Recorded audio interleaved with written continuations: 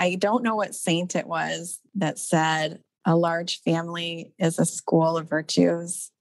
And I just love that. But if I could get that on a plaque on my wall, it would be a great daily reminder. Hi, and welcome back to another episode of Open Door Policy. I'm your co-host, Emily Mentok, and I'm joined today by Father Patrick Gagno. Hello, Emily. How are you? I'm doing great, Father Patrick. What's new in your life? It's been a little bit. Okay, we always talk about the weather. We do. But really, I need to talk about the beauty of the water. Here in Michigan, especially Metro Detroit, we're always blessed with the proximity of the Detroit River, Lake St. Clair, or if you're up for a day trip out to Lake Michigan or Lake Huron. And so I get this craving when the weather gets nice like this. I just need to get near the water, like sit by the water, pray the rosary, go for a walk by the water, park by good old St. Paul's on the east side, and go for a walk on Jefferson. So one thing that's new with me is I'm just right now in my prayer life, I'm in a season of just trying to spend a little more time by the water here and there and enjoy the Lord. And Our Lady, Star of the Sea. What's up with you, Emily? That's awesome, Father Patrick. I also just feel super drawn to the water. I was actually on a walk right before this episode to kind of give myself a little break between the workday and recording this, so I could feel a little more relaxed and casual. And I also love walking by the water. And the river was extra kind of choppy today, so the waves would splash up. And if you're walking on the edge, you could kind of feel some of the splash of things. It's definitely a great season for that. Now, this is not planned. That we're just casually shooting the breeze. And it is so today, though, that there are only a few parishes that I'm aware of in the Archdiocese of Detroit that are like right on the waterfront, St. Paul on the lake, and then St. Edward on the lake. And our awesome guest, who we're going to get to in just a few moments, her parish is actually St. Edward on the lake. Isn't that neat how the Spirit lines that up? It does. That's a great little alignment for us today. And for all people in Southeast Michigan, I think we all are drawn in that same way. And it'd be a great reminder. Thanks, Father Patrick, that we could go visit those parishes and sort of experience the beauty of the water in our visits to Mass. And one of my favorite scriptures, John 7:37, come to me, all you who are thirsty, and from within you will flow life-giving streams. And it's fun to be by the water and think, gosh, I've got something more magnificent, the rivers of living water through the Holy Spirit pouring out of me to the world around. And thinking of the water, also thinking about the life-giving waters of baptism and then the gift of the Spirit that we have, and how we truly get to pour that out on the world every day if we're open to it. It's a blessing to be by that beautiful natural reminder of something that God has given us. Coming from landlocked Indiana, it's definitely a great gift that you guys get to experience up here in Detroit. Welcome, friends, to our episode on water. As Catholics, we love the sacramental value of water. And just one more, my spiritual director, who's gone to the Lord, Monsignor John Hall, former spiritual director. I have another one. So he would call water, he would call it Adam's ale. The whole Garden of Eden thing, and like, what's your drink of choice? And he'd say, give me some Adam's ale, a nice cool glass of water. Can't be beat, especially in the warm weather that we're getting into this summer. Yeah. Can't be beat. Amen. Well, hey, I think it's time to welcome Laura Sparling. I pitch it to you, Emily. Absolutely. Yeah, we're super excited to welcome Laura to the episode today. A few fun facts about her. She has 5 kids and is married to an American hero. Hopefully we can get a little bit more into that story and learn more about her family once we begin speaking with her. And then also, fun fact, her favorite movie is The Sound of Music. And she loves oldies music, which is great. It's a classic. I love those classic songs. So without further ado, we welcome Laura. Woohoo. Hello. Thank you for having me. Thanks for joining us today, Laura. We're so happy to speak with you. So let's start by just learning maybe a little bit more about your family. So you have 5 kids. How old are they? I do. 11, 9, almost 7, 2.5, and then 8 months. Wow. Congratulations. Thank God, baby in the house. Yeah, they're awesome. And how long have you and your husband been married? Going on 12 years here in August. And you called him your American hero, so congratulations. But is there any more you could share about that story? Yeah. Sorry, I didn't really know that that was going to be.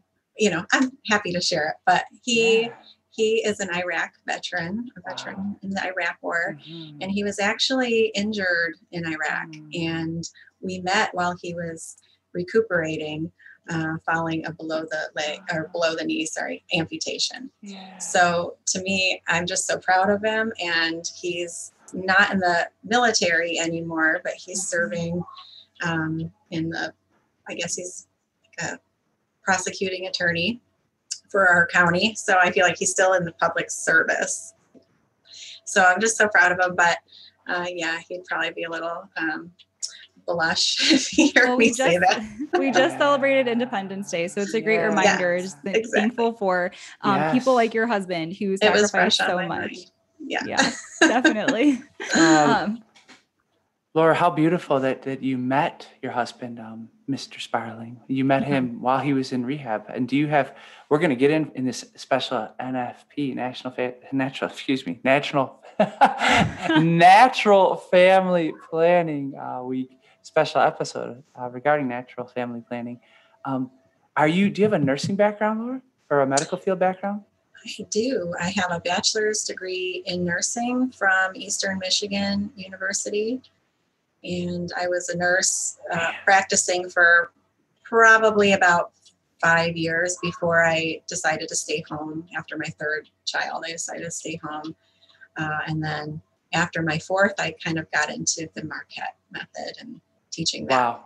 How awesome that this call on your life, this gift from the Lord to have a heart for medicine and a heart for people, caring for people, led you into your vocation with your husband and 5 beautiful children. And now you're helping other couples to be able to conceive by, getting the Marquette Method of natural family planning down. That's a good read of your situation, right? Yes. Praise God. Well, tell us more of your story. How did you become a joyful missionary disciple of Jesus? And how did he lead you to the Marquette Method, the ministry that you're involved in now? Well, I actually wasn't raised Catholic. I was raised a Methodist.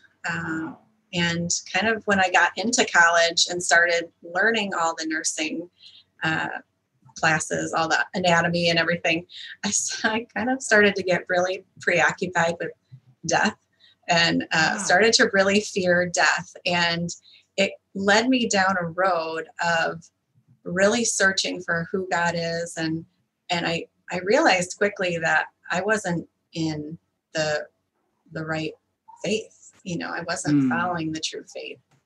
And I took a couple of years off where I wasn't going to church or anything, which I'm not proud of. But when I met my husband, he was in like the same exact boat. He had grown up Baptist, and he too felt like there's just something that wasn't clicking.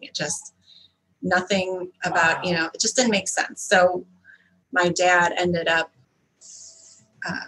reverting to Catholicism. He was a cradle Catholic, but then stopped practicing at some point. But he became deep in the church again, and that kind of led us to the RCIA program together. Praise God. That's awesome. Was that in, the Southeast Michigan area? Did you guys grow up around St. Edward's Parish that you're at now? Yeah, we grew up not too far from where we are now. We both grew up in, I don't know if you know Clyde, Michigan, but it's just like a little small town outside of Port Huron as well.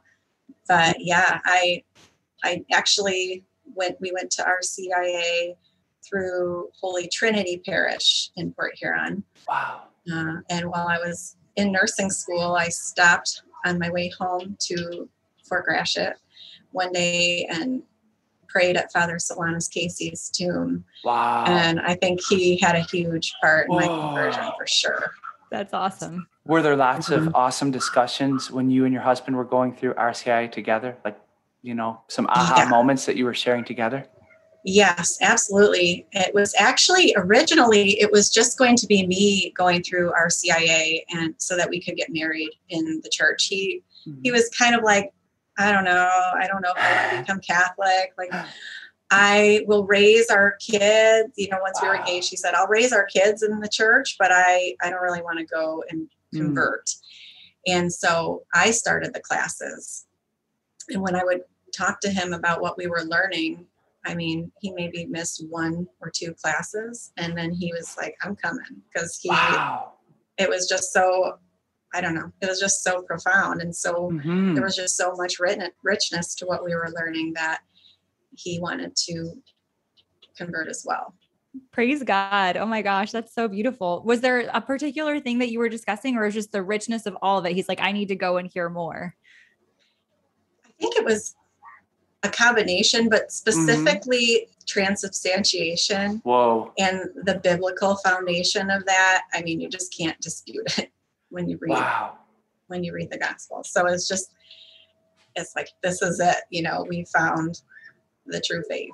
So. Wow, that's incredible. And you said that it would, so that you could get married in the church. So were you guys engaged at the time? We were engaged, and we were looking for a home, like a home as far as church goes.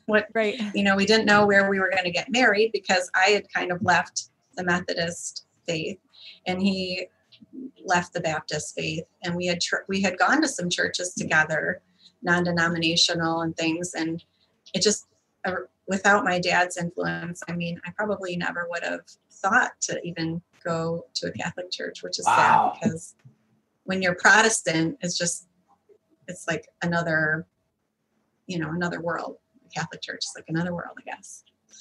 With the gift of your father, it's your testimony, Laura, is such a great encouragement to parents out there who are listening, that their sons and daughters might not, be walking in any expressible way in Christian faith, but the encouragement that the seeds planted and the intercessory prayers of parents continue to be mighty powerful. And I love your testimony, like whenever somebody believes that Jesus is the Lord, that he died on the cross for them, that is an incredible life-changing gift. And then when there's the gift of being able to believe, like you read John 6 and oh my gosh, like it really is his body, it really is his blood, and this will be the most important meal I eat every week. And as for a married couple, to be able to have that together, that's amazing. That was one of the most profound moments in RCIA. And I got a good little segue point. Peter Kraft once said that the 2 places you'll see the most wonderful miracles are on the altar and in the womb. On the altar, the gift of the Eucharist, and in the womb, the gift of human life. And got to ask you, Laura, you are a champion for natural family planning, the Marquette Method. Please, we'd love to hear how the Lord led you into this ministry of helping people understand the Marquette Method of natural family planning. Well, I originally, when we had converted, we didn't know in our marriage for like the first 5 years, we didn't know anything about NFP. We knew that Catholics weren't really supposed to use birth control, but we didn't really know what that meant, entirely. And so we ended up moving out to Arizona for several years. And my husband went to law school out there. And we met another couple who just so lovingly shared the truth about NFP and, God's plan for marriage in general. So we learned that we were kind of going about things in a wrong way. And so that led me into learning more about fertility and, learning your body signs and everything like that, and being a little more open to God's plan for our lives and our family than what I had originally envisioned. Wow. But that definitely led us into some tough times as well. So I don't want to sugarcoat that. Sure. We became open to life again after our 3rd child, where we had kind of closed the doors, and we had a miscarriage and then a stillborn.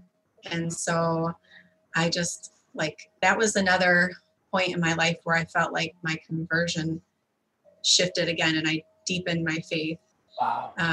As hard as it was, that was the time in my life that I felt God's presence the most. Wow. And so even though it was the hardest thing I had ever been through, I still knew that I was following God's plan. And and growing in that way. And so after we were blessed with our fourth baby, I wanted to learn about NFP so that I could share it with other people.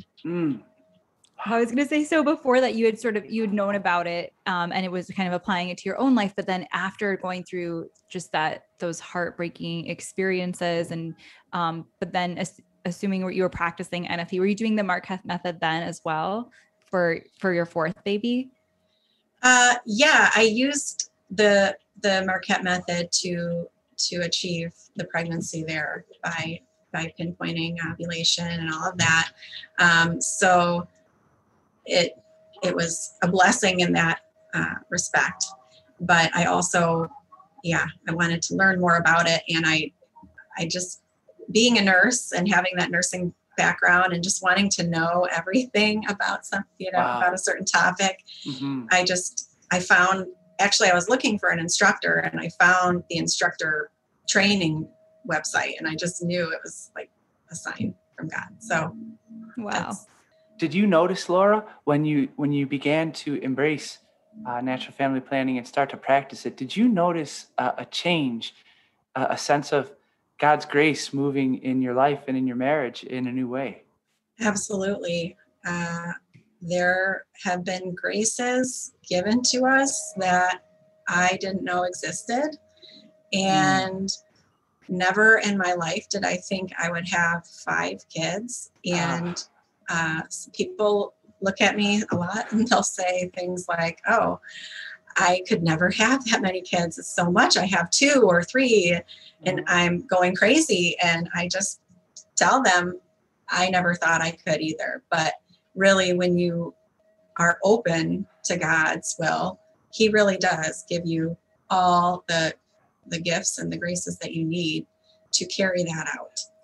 That's a really great point, because, you mentioned earlier being open to life, which of course means being open to, it's sort of the natural process of that, but being open to life in the context of Catholic marriage means is being open to God's plan for your life and for your marriage and for your children's lives. It's not just, sort of being open to life in the biological sense. Mm-hmm. Now, as a nurse, Laura, I got to ask you to just riff on the wisdom of God in the design of humanity, and you as a nurse, starting to study NFP, what was that like for you? I mean, you probably already had an awe and a wonder of the gift of God's design of humanity, the body.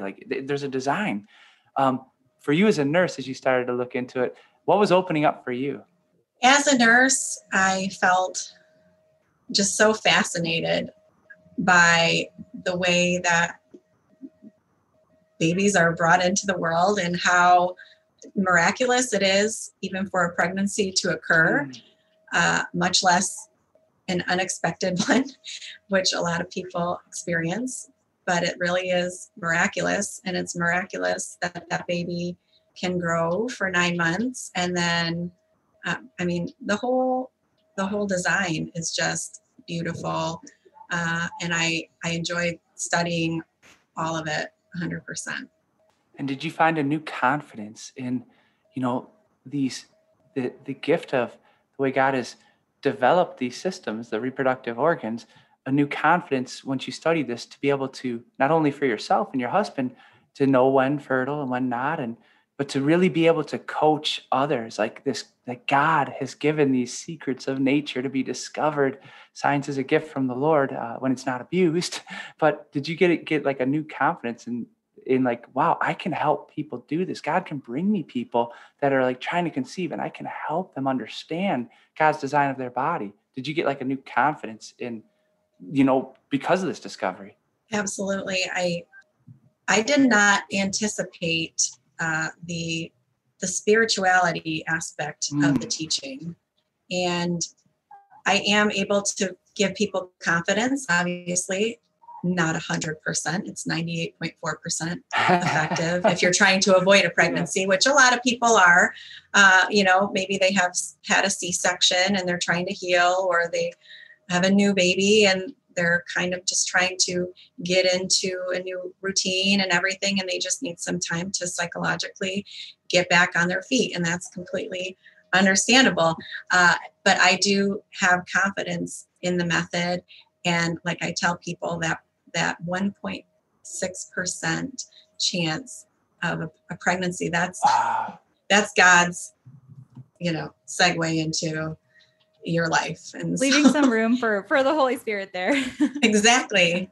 What has it been like teaching other women as well? You mentioned you discovered the Marquette Method, maybe a bit later in life, where I don't know if you had learned anything about natural family planning in your nursing studies before, but I have a lot of Catholic friends who, maybe didn't even encounter these options until adulthood, who also, grew up in the Catholic faith without really either an awareness of church teaching about it, or even if they knew maybe the quote unquote rules, weren't presented with other options for how to either try to achieve or avoid pregnancy in their marriage through natural family planning. So what has it been like for you to, like you said, you wanted to dive into it to then share with other women, to share those truths with others as well?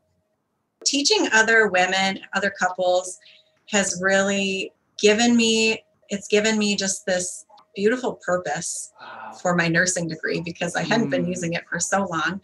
It felt like so long, but really it was just about 5 years. But I hadn't been using it. And now I'm using it to bring not only medical information to somebody, but God's design for marriage to people. And I've taught people in the marriage prep classes who have strictly told me straight up, I don't want to take this class. I have to take it for pre-Cana. Right. And it's a requirement to do it. I don't want to chart and I don't want to do all of this. And then down the road, say, I didn't know that. Or, you've given us some things to think about. And it's just so amazing to be able to sow those seeds or plant those seeds. I've also had a couple who completely opened their life or their marriage up to new life after learning everything that we teach in the Marquette Method, all the church's teaching and everything that we kind of give people a quick background lesson on. They've completely opened their lives back up to new children, even though their youngest was like 12 and they had a 15-year-old and a 12-year-old or something like that. And they decided, you know what, we've been missing out on some of the beautiful gifts that God was trying to give us all along. They were converts from hormonal birth control methods and everything. And so it is like the most amazing thing to witness God using you or what you're teaching to change other people's lives. And to see probably both like the physical and spiritual sort of healing when you come into encounter with that truth. I feel like it's been in the news a lot lately. It's just women, even in secular spaces, kind of pushing back against the effects of hormonal birth control methods. But then, so it's probably a lot of physical healing. I know that's even been in some of my own experience from things like that. And then to go into also the spiritual healing of aligning your marriage and your life more fully with God's plan. What a beautiful thing you must get to witness in your ministry in that way. It is beautiful, but I mean, there are struggles with it as well. So I don't want to mislead anybody. There's a lot of times where one or the other, the husband or the wife, are fully on board with NFP, and maybe the husband or the wife, the other, does not want to practice that. And so that's hard for me to watch, because I know how much of a struggle that can be. My husband and I, we've grown at different times. So sometimes he would be ahead of me or vice versa. And sometimes it is a kind of a stressor on your marriage when you're not seeing 100% eye to eye on things. And it's just a true opportunity to practice patience and prayer for your spouse, and realize that even if they're not fully on board with you, that just your willingness to be there and pray for them, and when they come back, then you open your arms and welcome them.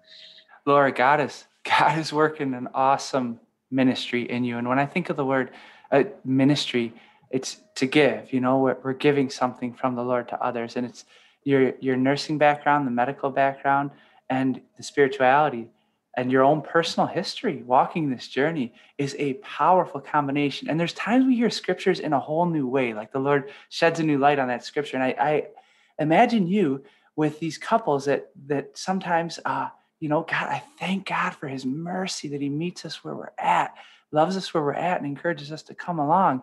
And when you're with a couple that's like one of them, I'm just here to fulfill the obligation.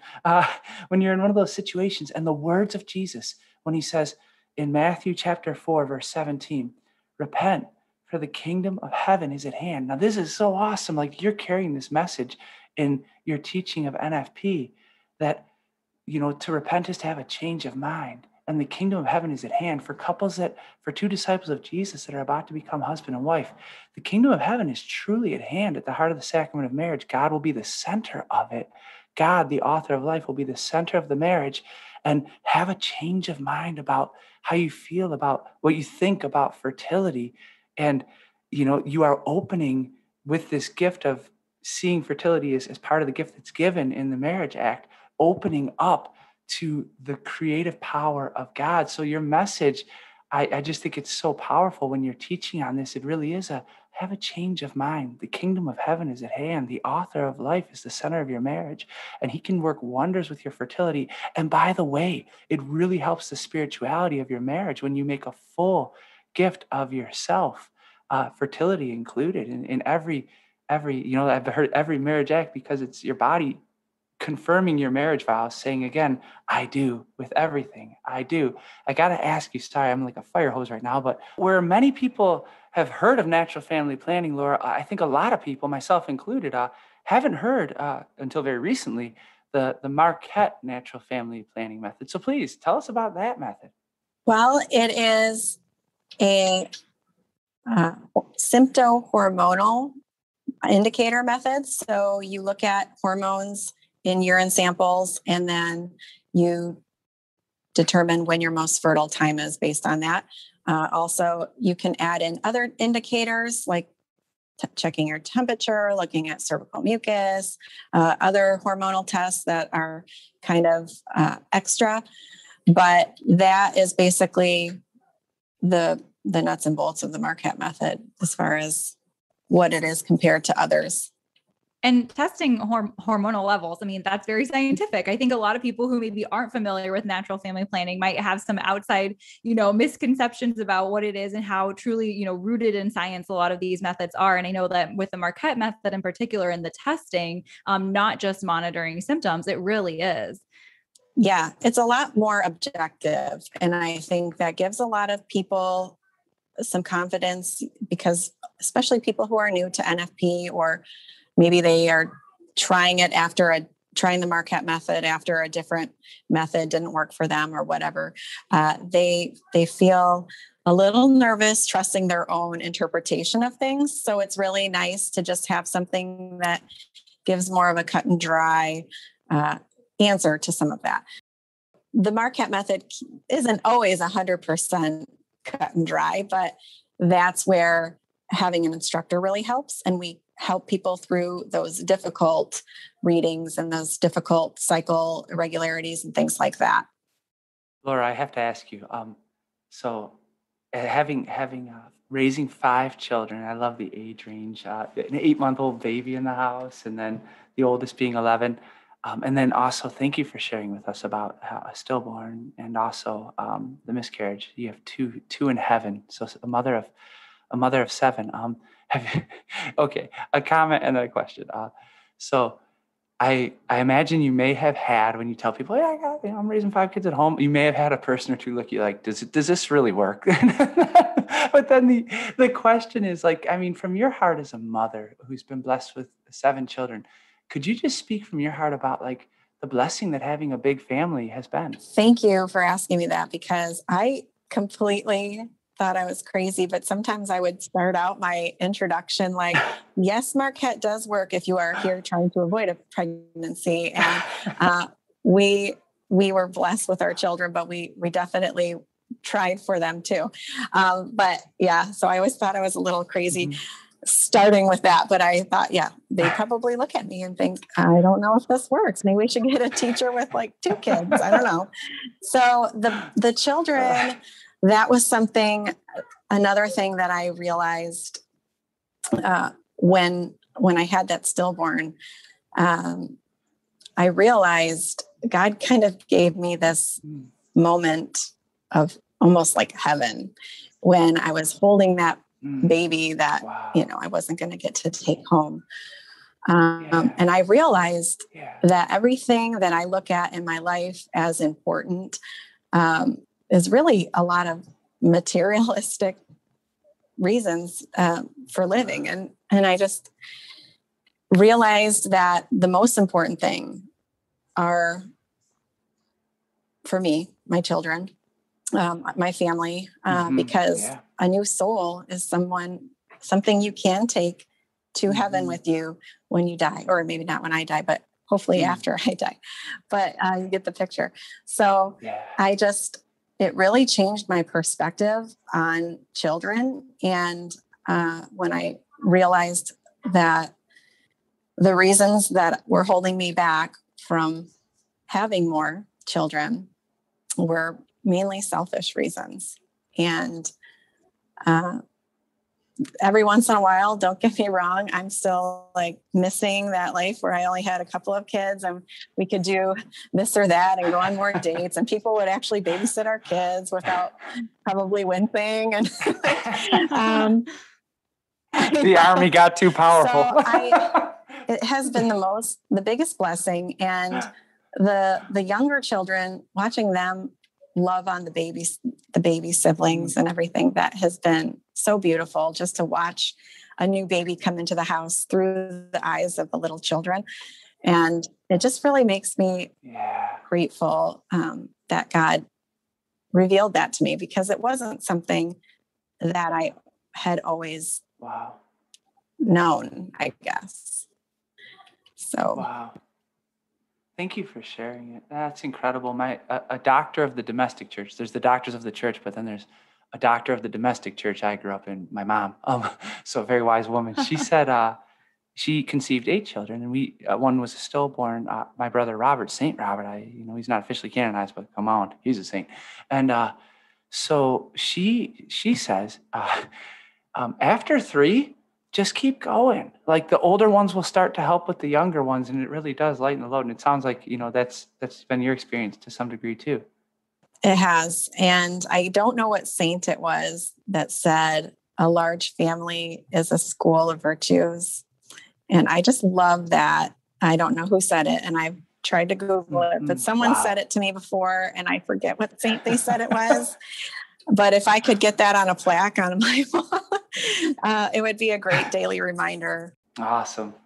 Thanks so much for sharing that, Laura. And I think this, we were releasing this episode for National Natural Family Planning Awareness Week. And I think that just your testimony here on this episode has been a great gift to awareness, to people being open to it. As you just continue your ministry, a question we like to ask people on the podcast is, what is their dream? So we would love to hear either, whether it's for your family or in your ministry, what is your dream for Laura Sparling right now? My dream is to continue raising my large family and possibly welcoming more. Hopefully, if my husband hears that, he doesn't faint. And having them all leave our house knowing the faith in and out, and knowing who they are in Christ, and sharing that with others. And as far as the business, the NFP business goes, I am so happy with how busy I have been with Whole Mission and how many opportunities they have given me to meet other people. They do all the business side of the teaching. So that has been a huge load off of me, and I get to just log on and share the Marquette Method with people. So I would love to just continue teaching it the way I have been, because it's been so fruitful for me, and I think for others, I hope. But oh yeah. And on that, if people want to, if women or men listening to this episode wanted to learn more about the Marquette Method, or how to get in touch with you or someone like you to learn more about that, where can they go to find information about Whole Mission? They can go to their website, which is www.mmnfp, so think.com, sorry. So think Marquette Method of NFP.com. So mmnfp.com. Thank you. And then I guess just maybe one last question, and then maybe Father Patrick can close us with a blessing for Natural Family Planning Week. But what would you say to, women, even maybe unmarried women who might be discerning the vocation of marriage, who want to learn more about their own fertility, want to get started on family planning, or even married women or men who might hear this? What would you want them to know if they're not practicing NFP right now, different joyful missionary disciples? What would you want them to know about it for this awareness week? Really, the earlier you can start becoming aware of your fertility signs, the better. And so if you're not married, it still is beneficial to know when you are fertile and all of that. And you can carry that information with you into your marriage.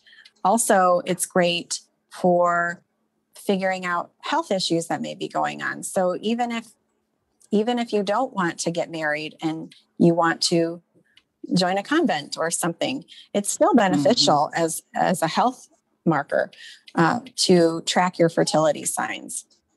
And I would also just say, if it sounds scary, don't be afraid, and just to trust in God, because He really will not leave you alone, and He will walk you through every step of the way. Laura, you honored your husband earlier, and rightfully so, as he's served our country beautifully and sacrificing for our country in the was the Army, you say? An Army veteran? Yes. Yeah, and really a hero.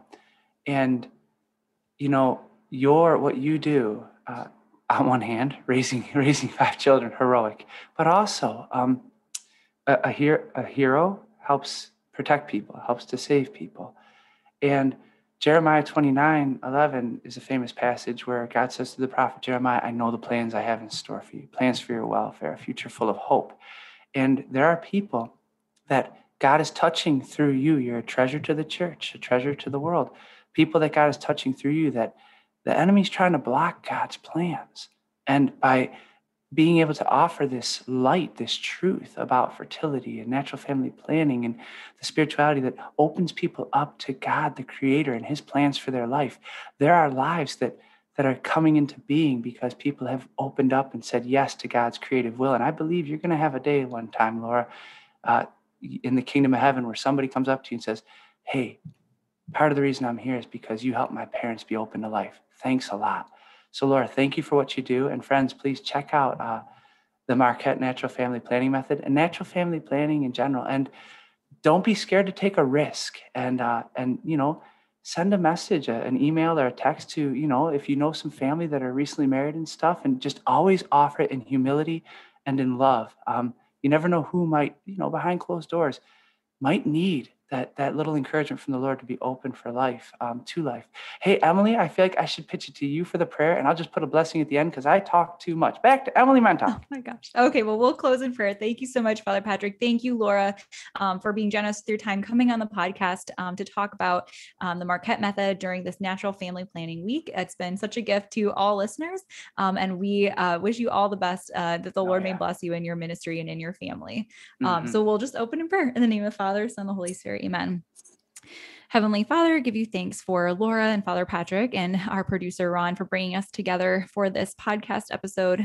We give you thanks for all the ways that you blessed us in the recording of this episode, and led us with your Spirit to just share the truth of the way you have designed our bodies and our marriages to give you greater glory through the gift of children and natural family planning.